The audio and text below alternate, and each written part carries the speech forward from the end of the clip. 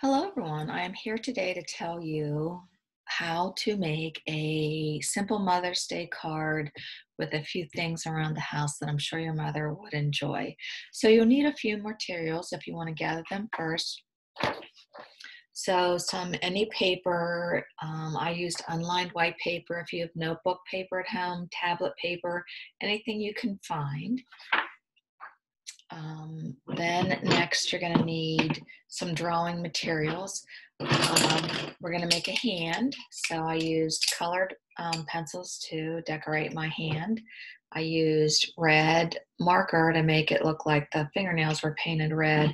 And then I used this shocking pink crayon to color a heart that I have on the card as well.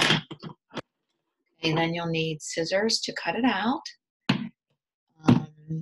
To put the heart in, you can either use tape or glue, whichever you prefer. And also, after I colored my heart pink, I wanted my writing to stand out, so I used a Sharpie marker on that. Okay, let's get started. Okay, you're going to take, I had to write backwards here. So that says left hand, right side of paper. I know that's hard to read, but I had to write backwards because when I put it up, it showed. So what does that mean? So it's kind of going to feel opposite, but you're going to put your left hand on this side. Naturally, it would feel like your hand would go here, but you have to be careful when you're going to put your left hand right here and you're going to trace it around. The next thing you're going to do is you're going to use your other hand, but what I want you to be careful of is match up those pinky fingers, and even if you can make them overlap a little bit, that would be perfect. So after you get your hands traced, go ahead and add some fingernails to make it life looking. And then on my thumb, do you see how I made it like half fingernail? Because if my hand was laying down, I would only see half of that thumbnail. Next, you can grab your crayons, markers. I used a variety of things. It's up to you. And then you're going to decorate your hand. I chose stripes.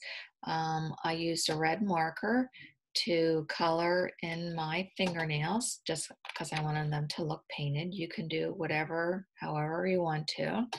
Okay, then you're going to fold it in half. Okay, next we're going to try to make a heart. Now, a way to get symmetry in a heart that both sides match is to take a piece of paper and fold it in half and then draw the heart. So this way, when you cut and open it up, then it will have, both sides will be equal. So go ahead, cut that out and color it. Now I have a few suggestions for what to do with your heart.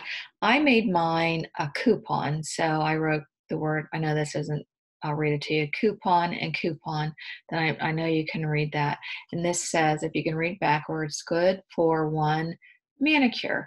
And I thought even boys, your mom would probably love it if you painted her fingernails, girls, you as well. But I came up with a couple other things.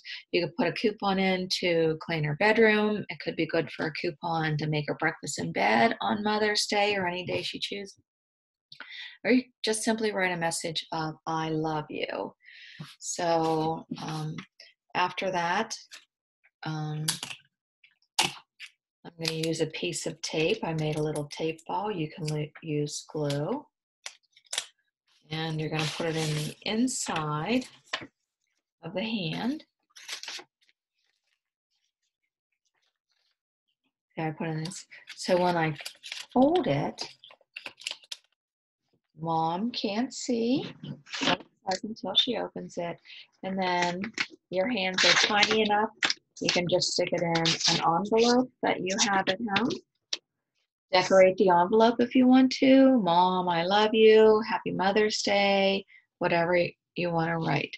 Thank you for viewing my video, and I hope your mom enjoys her card.